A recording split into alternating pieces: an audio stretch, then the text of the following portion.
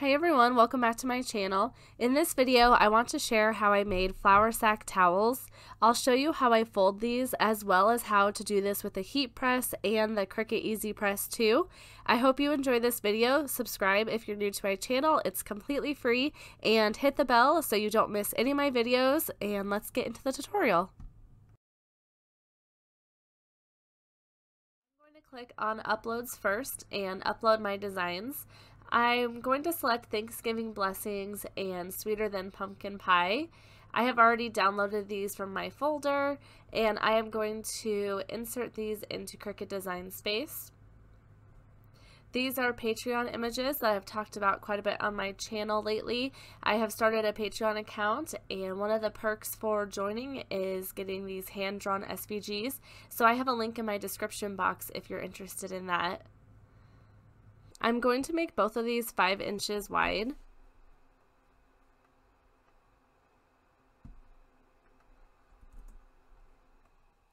Now I'm just going to attach both of these. I'm going to be using kind of a burnt orange glitter color for my vinyl, but they're both going to be the exact same, so I'm just going to leave it with this black color. Now I'm just going to click on Make It. I'm going to mirror my design, and sometimes I like to move this out just a little bit just because it makes it easier to cut in between here. Now I'm going to click Continue, and I'm going to select Glitter Iron-On. I'm using glitter Caesar Easy Weed that I bought from Michaels. I placed this shiny side down on the mat. I load it into my machine and it will cut out my design.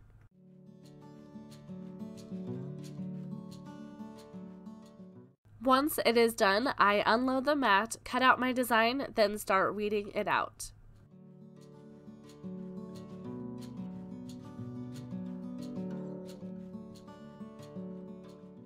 There was a little bit of extra vinyl on the end of the sheet, so I decided to cut that piece off. I always try to save as much vinyl as I can.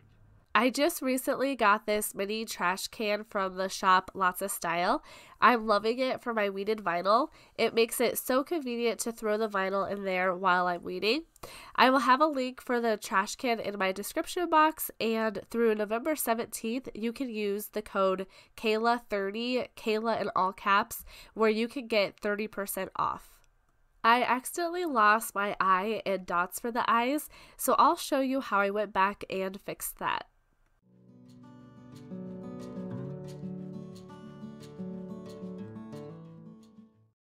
Weeding out my design, I lost this eye, and I also lost the little dots for these eyes, so I'm going to try to have the Cricut cut that again. So I'm going to detach these, then I am going to ungroup.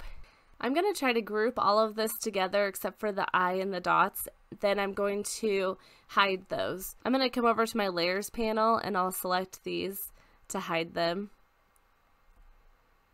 I want to hide everything except for, let's see.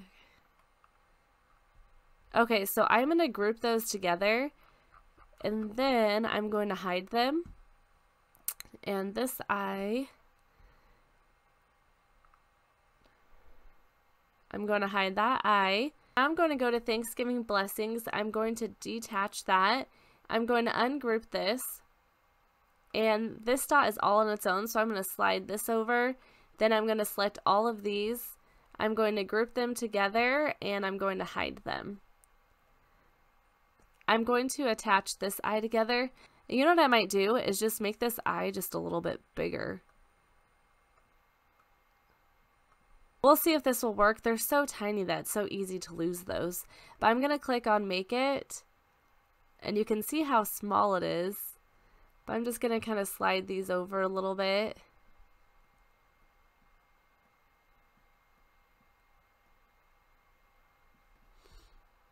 Okay, I'm going to mirror this, and I'm going to hit Continue, and I'll select my Glitter Iron-On again. To add the eye and dots, I took them off the carrier sheet, and then I placed them where they should go on the design.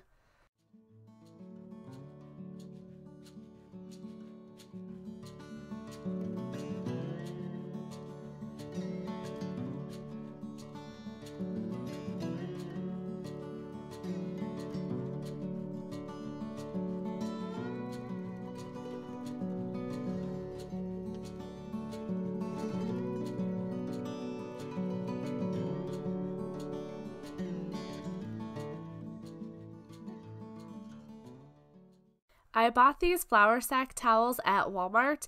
They were around $7 for 10 towels. I'll show you here how I fold these. I'm sure there's lots of ways to do it, but I have found this to be the easiest. First, I fold it in half. Then I take about a quarter of it and fold it over. Then I fold the other side on top of that.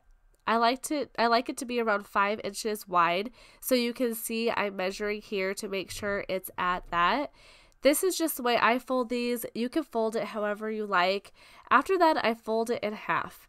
Since these are flour sack towels, they do not fold up perfectly, but that is how they are supposed to be. Here, I'm just folding the other towel the same way.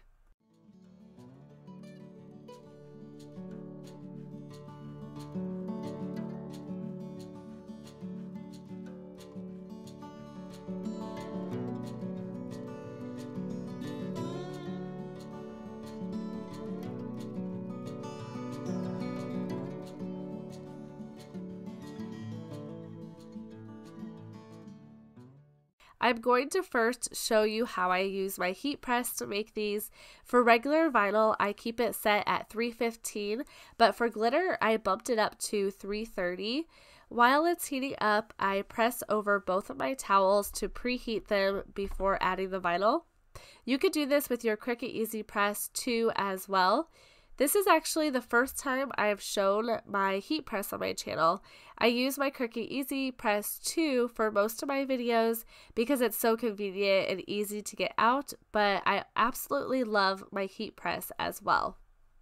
I bought my heat press from Heat Press Nation about 6 months ago, and I can't recommend them enough. I'll leave a link below if you are interested.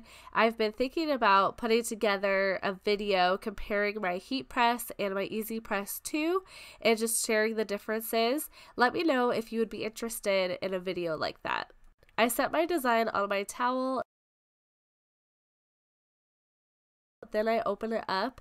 If you leave it folded, it will not have an even press and the vinyl might start to pick up after a while. I forgot to unfold the last fold, so I probably should have done that. You can buy a pressing pillow for your heat press. Using that, you can keep the towel folded up, and the pillow allows the towel to sink into the foam, giving it an even pressure. So that is for the heat press. You can buy those pressing pillows, but I do not have one of those, so I decided to unfold my towel. I place my towel on the heat press and put my Teflon sheet over it. I always use these to protect my vinyl and material. You can also use parchment paper as well. I close my heat press and the timer will start counting down. I have it set at 15 seconds. Once it beeps, I open up the press. This is a warm peel, so I remove the carrier sheet right away.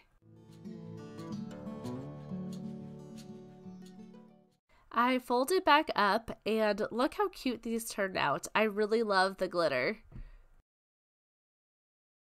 For my next towel, I'm going to use my Cricut Easy Press 2. I open up the settings and select Glitter Iron-On and 100% cotton.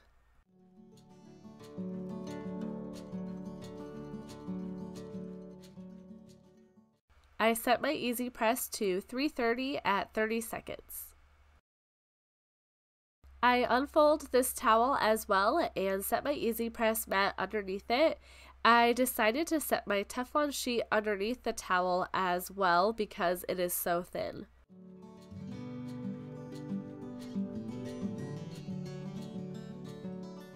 Then I place my Teflon sheet on top and press with my Easy Press.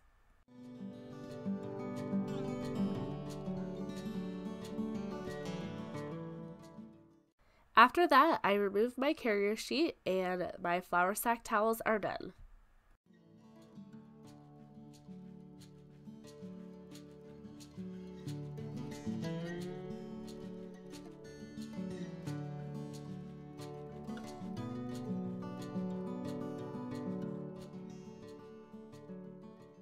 Thanks so much for watching. Subscribe if you're new to my channel. Hit the bell if you don't want to miss any of my videos.